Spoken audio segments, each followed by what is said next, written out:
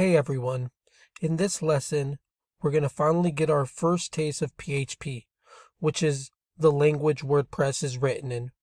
So learning a new language might sound intimidating, but that's why we'll do this together step by step at a nice pace. So without further ado, let's begin.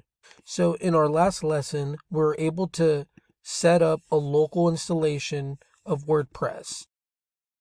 In our previous lesson, we didn't go over how we could access the files that make up our website. So we can do that by going to local by flywheel and right-clicking on your website and going to our site folder. Once we're in here, we click into our sites folder. We then go into app and then public. And these are all the files that power our site. So before making our site do something useful, let's start something simple. First, let's create an experiment file where we can try a couple tests and begin to dip our toes into PHP. So it's important to point out that we can't use a word processing program to create a new PHP file or to make edits to a PHP file. Instead, we're going to need a text editor to modify our code. But the good thing is that there are plenty text editors online that we can download for free. An example would be Sublime Text, Sublime free text editor. There's also Visual Code, which is what I'll be using. And there's also Atom. So go ahead and click one of those three that we saw. And once you have one installed, go ahead and open it. So here we want to create a new file and we're going to call this experiment.php and we want to save it into our WordPress system folders. So we're going to go into local sites, our website, app, public. So we want to save it into this folder, save it. So now if we were to go back into our file explorer, we should view that folder in our website folder. So here we could then go to site folder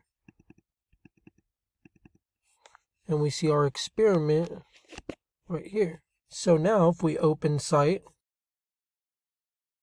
so if we go to experiment.php, we would have our PHP file.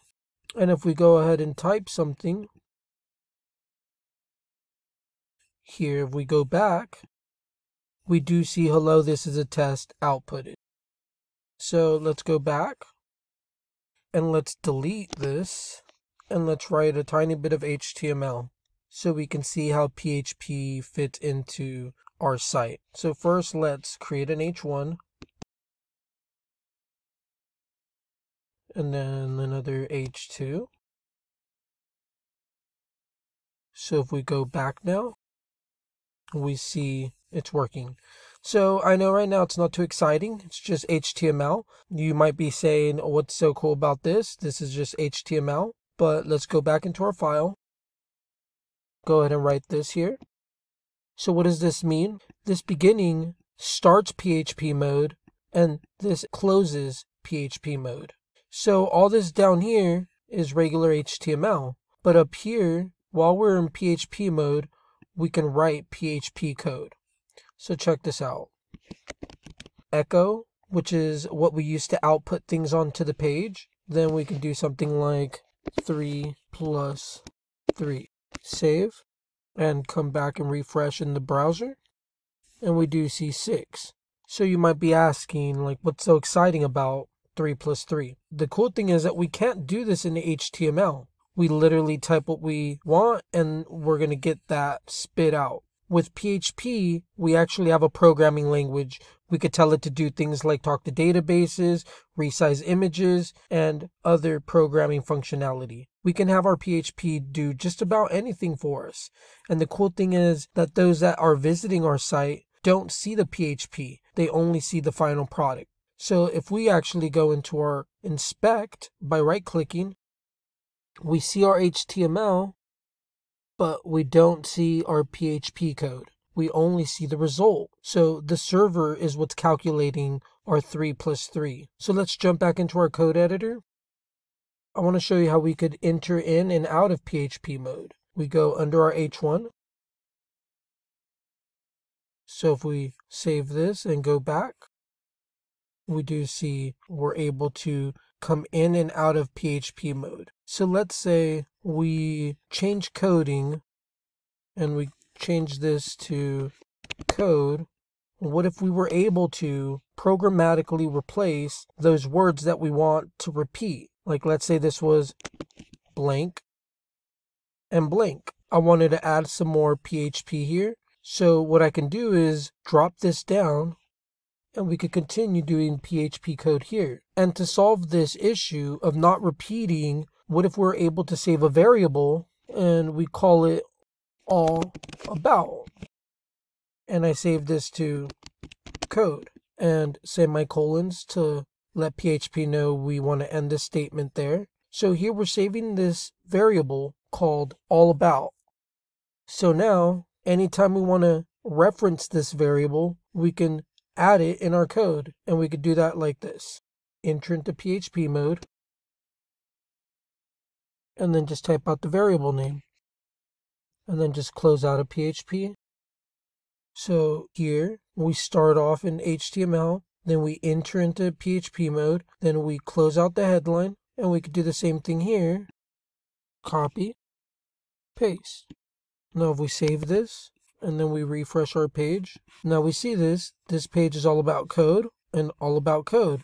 So let's go back and just change it, and we change the word code to something like pizza, save it, we refresh, and we do see pizza. So that might not seem that amazing, but imagine you had the same variable in hundreds of places throughout your site. So we would change it one time and it would change all the places on your website where that variable shows up. So I do want to mention that this experiment.php file is meant to teach you some very basics of PHP, which is what WordPress is written in. So you've learned how to go in and out of PHP mode, you've learned how to use variables, and you've learned how to echo out output. And with that, you are now ready to begin using PHP to tell WordPress what to do and build out a WordPress site. So in our very next lesson, we will begin looking at how to create our own WordPress themes using PHP. But before we end this,